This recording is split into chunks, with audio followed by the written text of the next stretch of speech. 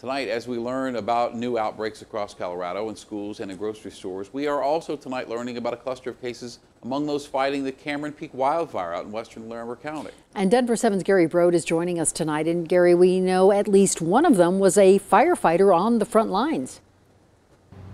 Yeah, that firefighter is now being quarantined along with nearly 24 members of his base. He is now the fourth firefighter to test positive while battling the Cameron Peak fire. 3 others tested positive last week. Now, in total, about 850 firefighters have helped to battle the fire, which has now spread to about 23,000 acres and is only 6% contained.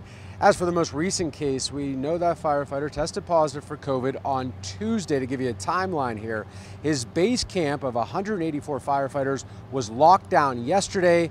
Tonight, in a briefing, the National Incident Management Organization said after contact tracing, they now believe fewer firefighters are at risk. As of tonight, we have narrowed that down to 23 individuals. It was the module that this person came off of that will be quarantined, as well as the personnel that assisted in with the medical. Authorities did say that firefighter did not come in contact with anyone in the public.